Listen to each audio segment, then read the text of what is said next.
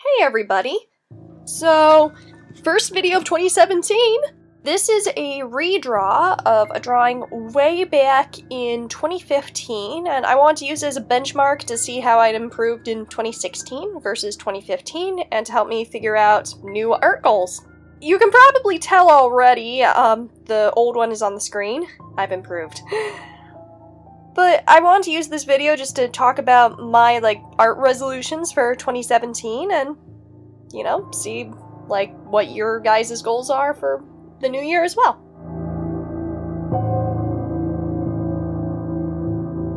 So my first goal, which I've gotten much better at already, but I really want to push myself more on, is improving my realism on faces. I've started getting more into realism as I've stopped being utterly terrified by it. Thank you, life drawing class, for forcing me to face my worst fear. But the one area that just has really always intimidated me, and I haven't really faced head on until a few months ago, was faces. They just terrified me. Heads, faces, they just make no sense to me. I want nothing to do with them. So I've started facing it a bit already, but what I've got now is more of a stylized realism, and I really want to get more into, actual realism. That's probably not going to be, my go-to style, but I'd like to at least be able to do it, so then it can influence my more stylized stuff, and I can make choices about what to stylize a bit better.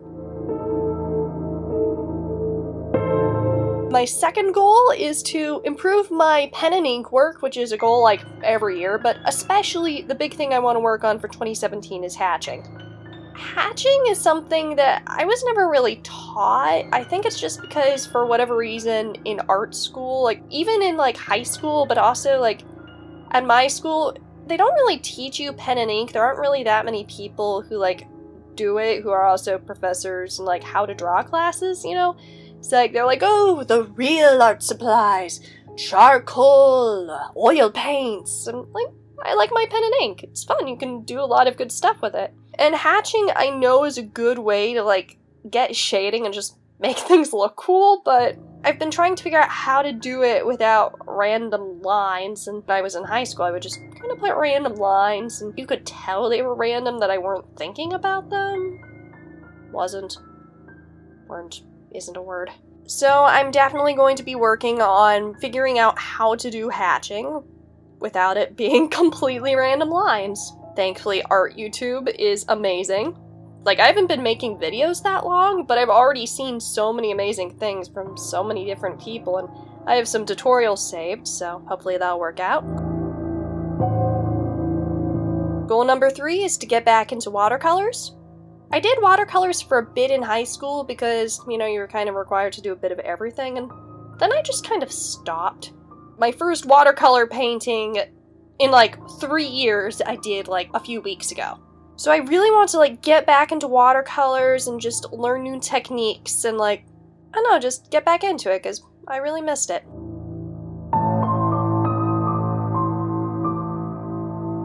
Fourth goal is also painting related.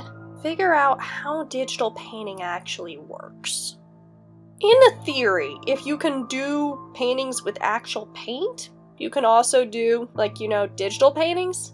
But for whatever reason, that just hasn't transferred over to me. I know the brushes, to me at least, act really differently than, actual brushes, and I don't know, it hasn't clicked yet.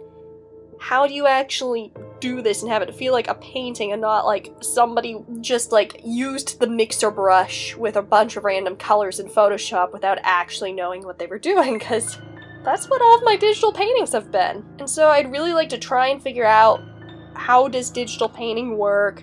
How does it relate to actual painting? And just figure out this whole digital painting thing, because I'd like to get into it. It seems cool, especially since I'm an animation major, and putting actual paintings in my work is a little difficult when you need a lot of backgrounds.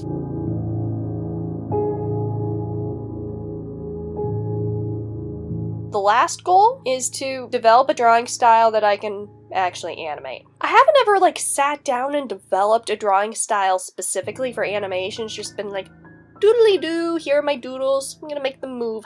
But I have my senior thesis film coming up that I'm going to be starting to animate hopefully this summer, since I'm going to be hand drawing this thing. My regular drawing style from reference really just has developed into more of a stylized realism, which looks really cool and also takes way too long to animate. Like, on this drawing, I spent like 2 hours on the sketch, like that's why it's half the video. I can't animate like that.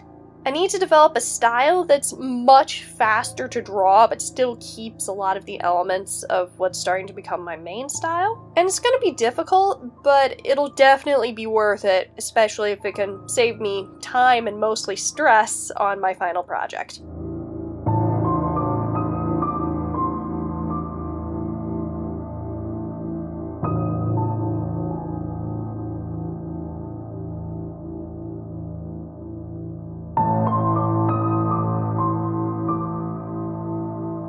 So here's the final drawing, and it's definitely not perfect, but like, holy art improvement, Batman. It's come a long way since 2015. Like, I learned how to like draw heads, and I stopped being scared of backgrounds. Like, it's kind of amazing. And no, thanks for watching. Let me know what your art goals are for 2017. I love hearing what like other artists are trying to work on. Like, we all have different strengths and weaknesses, and it's just kind of amazing when we can like help each other out. Like, if you know of like good tutorials or good resources to help me figure out any of these things, like, I will love you for life. And if you like this video, be sure to hit the like button and please subscribe.